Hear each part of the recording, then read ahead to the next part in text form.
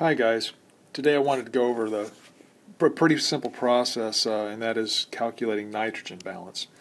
Nitrogen balance, as we know, is nitrogen that you take in minus the nitrogen that you put out, and that's going to equal your nitrogen balance.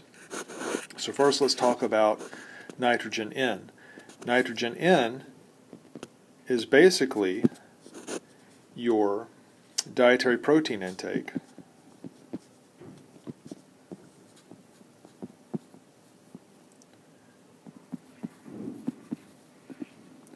but that's protein. We have to convert the protein into nitrogen, and 16% of the weight of that protein is nitrogen.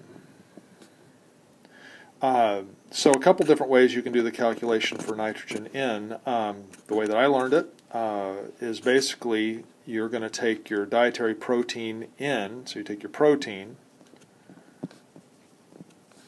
and you divide it by 6.25.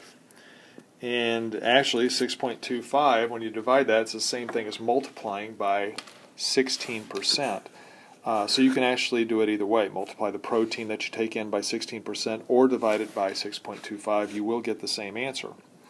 Next, let's look at nitrogen out. Nitrogen out is determined by a lab. You do a 24-hour urinary collection, and then they'll analyze the urine and determine how much nitrogen came out, and that's called urinary urea nitrogen, or UUN. Okay, and that'll be a lab value, and you'll get a number back. And that's just part of the story, because we also have to account for nitrogen that's lost through other routes, such as nitrogen that's lost in the feces, nitrogen that's lost in skin and sweat, and that is estimated to be a constant 4 grams per day.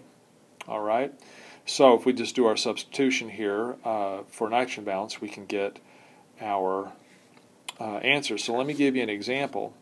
Let's say that we've done a calorie count on a person, and it turns out that they're eating about 85 grams of protein a day.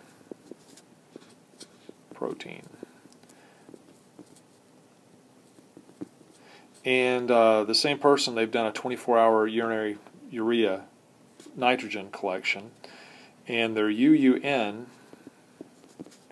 is 12 grams per day. Okay, so what we're going to do is we're going to first determine our nitrogen in, and nitrogen in is going to be 85 divided by 6.25, and that 85 divided by 6.25 comes out to be 13.6 grams of nitrogen going in. Now our nitrogen coming out is going to be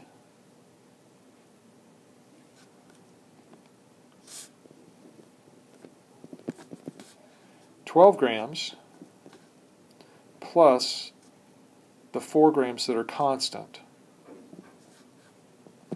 So we have 16 grams going out. So if we look at the nitrogen balance for this individual, we have 13.6 minus 16. So the nitrogen balance is going to be a minus 2.4 grams. Again, all these units are grams.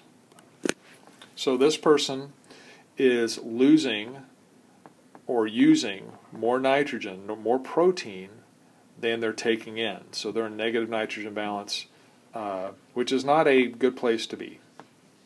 Thanks for watching. Have a great day.